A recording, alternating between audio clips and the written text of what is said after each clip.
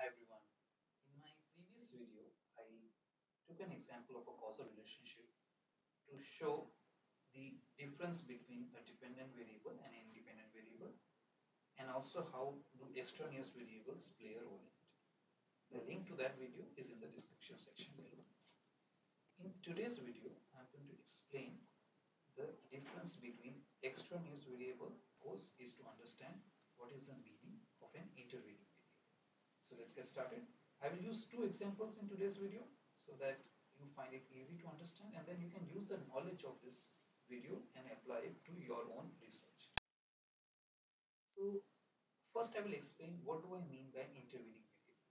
So let's say here for an example, I am trying to establish that poverty has a relationship with longevity in society. So what does that mean is that poverty, I'm classifying poverty as poverty. If you don't know what poverty means, I have put the definition here. It is a state or condition in which a person or community lacks the financial resources and essentials for a minimum standard of living, which means they are from a low socio-economic status. So I'm trying to establish a relationship between poverty and longevity.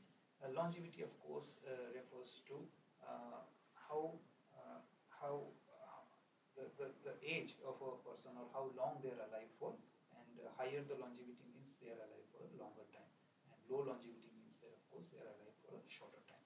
So here poverty becomes the independent variable and longevity becomes the dependent variable. Now one might think that poverty and longevity have no relationship on their own. So there should not be any relationship between poverty and longevity, because how long a person lives for has nothing to do with poverty.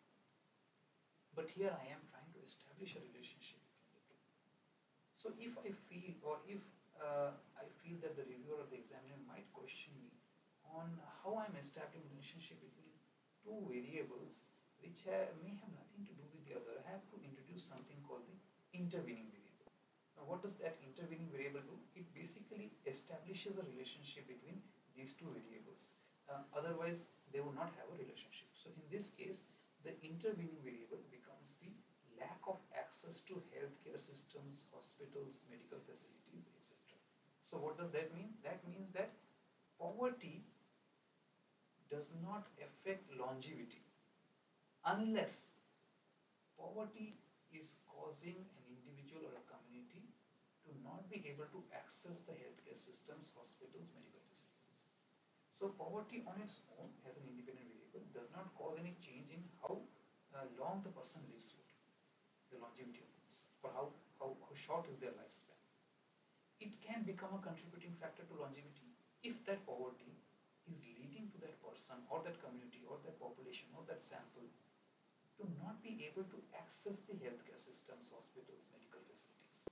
So of course, if they are falling sick and they do not have access to medicines or doctors or hospitals, then of course they might fall seriously ill and they might die, and which will result to a low lifespan. And if somebody is classified as a poor person or a person from low socioeconomic status but can access doctors, medical facilities, medicines, then of course that they will live for a longer time. So that is what is intervening variable. So that intervening variable, when introduced in this research study, it establishes a relationship between an independent variable and dependent variable. Ordinarily, when they don't have or there is no causal relationship between them, or they don't have a relationship that you can identify. So that is what an intervening variable is. It is essential in such cases. I'll take another example and show you, and then I'll show you how do extraneous variables play a role in this kind of research. So let's take another example here. So here we are trying to establish the relationship between mortality and fertility. So if you don't know what mortality means the percentage of deaths per population. What is the rate of deaths in a population or in a community? And fertility is the rate of births in a population. Uh, how frequently are children being born in a community, which is of course through the female population, but how frequently are they born, and of course the male population also plays a role in it. So on its own, if you try to think, then you might wonder, what does the rate of death have anything to do with the rate of birth. It doesn't have anything to do with it. So if you think about it, the rate at which people are dying, why should it have a relationship with the rate at which people are being born? So if I am the researcher and I'm trying to establish a relationship here, you as the examiner or reviewer might question my research, might question my assumption as to that the basis of the premise of my research itself does not hold any value. This is where I will introduce an intervening variable. So let's understand what is an independent variable. So independent variable, as you guys know, or I will do a recap, on its own, or the variation in the independent variable is not caused due to changes in other variables. However, dependent variable is a variable where the changes in the independent variable or changes in other variables cause a change in the dependent variable. So I'll explain what I mean. Let's go further into it. So here if I say that the rate at which people are dying has a relationship with the rate at which people are born, or mortality has a relationship with fertility, depending on how frequently men and women use contraceptives or birth control. So let me explain it. So let's say that there is a high rate of death in a community. Alright, so if there is a high rate of death in the community, and let's say the population of the community is 10,000 people, and there is a high rate of death in the community. So what do I mean by high rate of death? That means in a population of 10,000 people, if 500 people are dying every year without us adding to the population, then of course the mortality rate will be high. That means the population will reduce at a much faster rate because no people are being added. But if the fertility is leading to people being added and still there are 500 deaths happening every year, then the mortality rate will be low, because if 500 people are dying but we are adding 1,000 people every year due to high fertility, then the mortality rate becomes low because you are adding more people than people are dying. However, this will only depend on if people or women or men use contraceptives or birth control. So if they don't use contraceptives or birth control, then there's a higher chances of high rate of fertility, more children being born. But if the people are using birth control and they're choosing not to have children, rather than children not being born, then of course that plays a role. So mortality will have a higher rate if people are choosing not to have children. So on the flip side, if you see that mortality has a higher rate if people are unable to have children and the population is not increasing.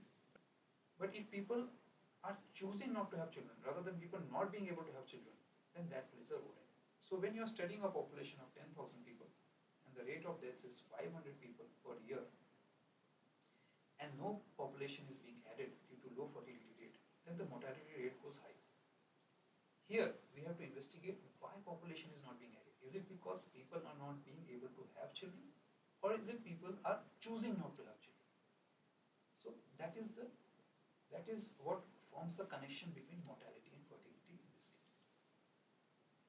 Now here only the men and women's uh, choosing to use contraceptives or birth control cannot form the only relationship here. So there might be other reasons because of which children are not being born. So we cannot say that children are not being born because people are not choosing to have children and because people are using contraceptives or birth control. There could be other reasons why children are not being born.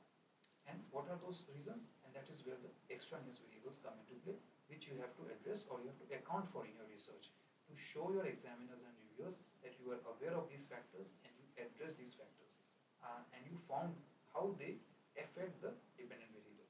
So extraneous variables are those variables which influence the dependent variable, but they are not the independent variable. So you are not trying to establish a relationship between extraneous variables and dependent variable. You are trying to establish a relationship between independent variable and dependent variable.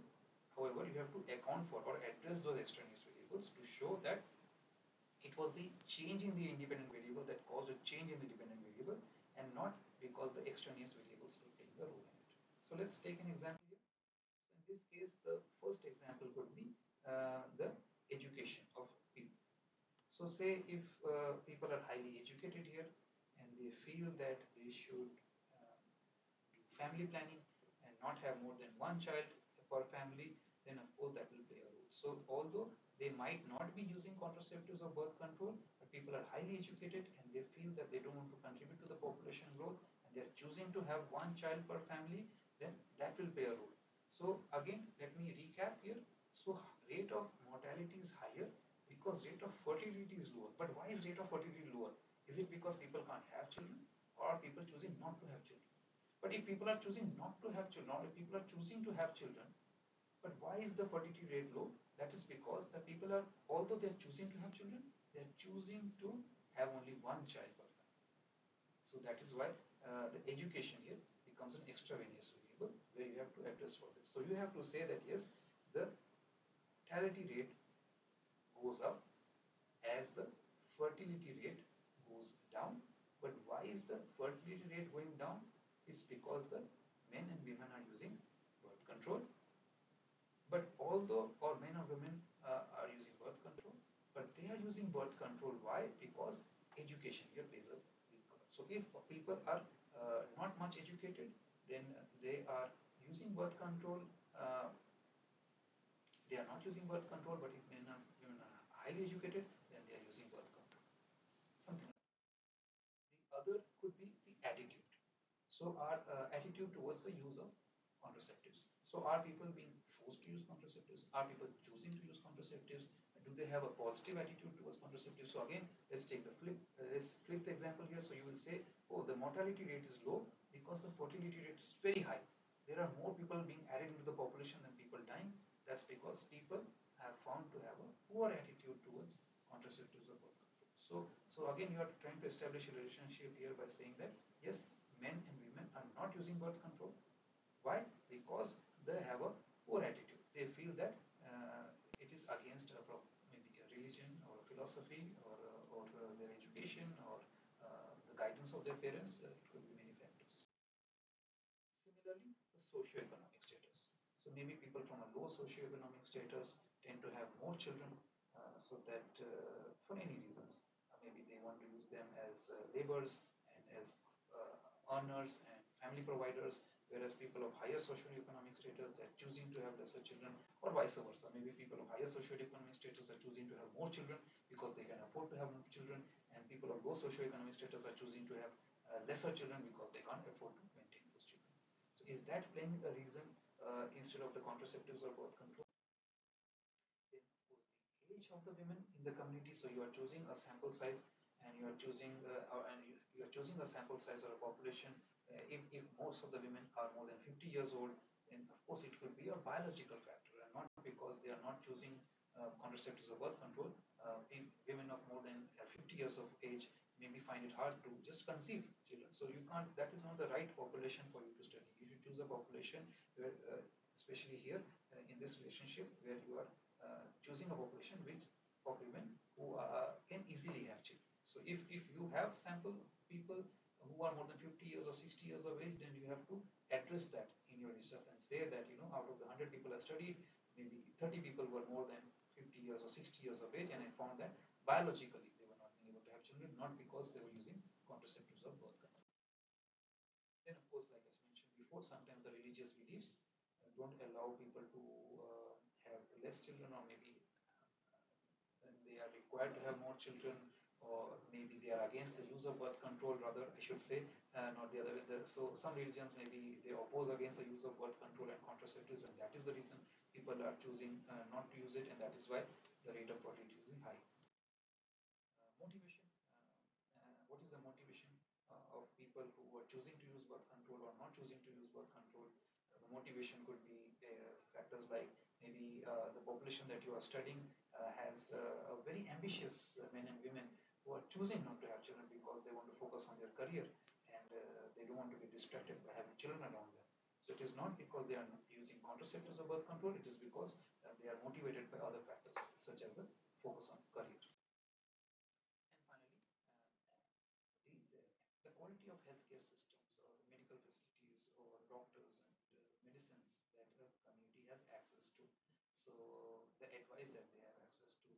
So maybe the mortality rate could be high because they don't have access to good healthcare systems. The fertility rate could be low because again they don't have access to good healthcare systems.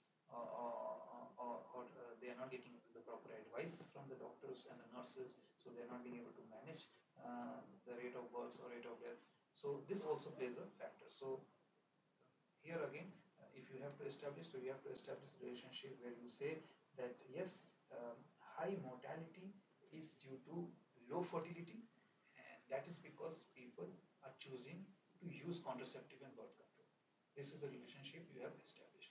But what are the factors that are leading to people choosing to use birth control and contraceptives? Are those extraneous variables? Or what are the other variables that are playing a role in having a low fertility, because of which there is a high mortality, is something that again you have to address. So the more the extraneous variables you address in your research, you account for them, you include them as part of your independent variable, and you can justify the reason for doing so based on data and evidence. This will make your journal or your paper or your thesis a high quality thesis, and reviewers and examiners will be pleased by it. Thank you for watching. Please subscribe to my channel. Keep watching, and I look forward to your comments and feedback. The whole idea behind starting this channel was to learn from one another and for you to benefit, and for me to benefit from you as well. We are all learners, and bye for now. And I'll see you soon.